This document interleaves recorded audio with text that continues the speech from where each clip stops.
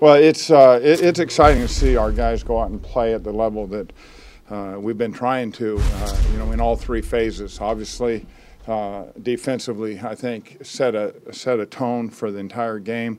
I know they had an opening drive that was very impressive, but our guys settled in and we played extremely physical. We had great coverage, and we played the run. It was a complete defensive effort. Offensively, it's nice to get the run game going. Obviously, we know we can make big plays, and we have made big plays, but to continue to get better in the running game, and then obviously not to turn the ball over. We're coming together as a team, and I think it went to 69 guys that we've played in games this year. We have a critical third downs that I have to think twice to make sure I get Corey Sperry's first name right.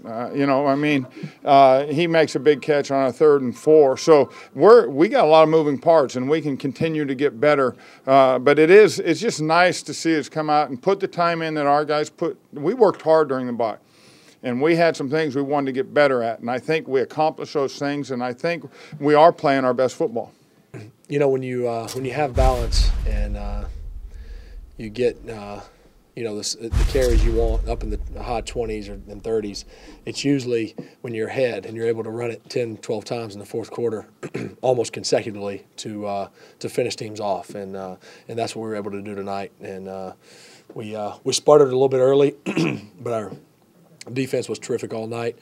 Obviously the fake punt gave us a boost, and the guys up front, again, as they've been all year, the guys up front were awesome. And this was the most complete game we've played. It's not as good as we can play, but it was the most complete game in all three phases that we've played so far. At least it seemed that way, as coming off. We haven't peaked. I don't think we're operating at 100%, but we are playing good. And I think the biggest thing is if we do ever get everybody back, that doesn't mean we're going to just win. We've had everybody before and lost. So we got to keep the mentality the way it is, and whoever we get healthy, and as this thing goes, we got to keep the win one game at a time mentality like we have the past 3 weeks.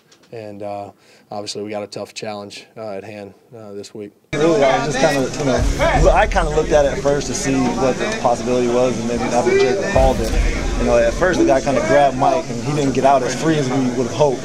And so I didn't know. Right then I didn't have a second read, like I was saying. He was our first read, so luckily he got off the guy and I was able to get it to him. But that play to come off, I was kind of excited when they said we were going to check it, but at the same time I was kind of, okay, wait a minute. I don't want to become scot-free and me overthrow him, and then it's like, oh God, we can't trust our punter to run a fake anymore.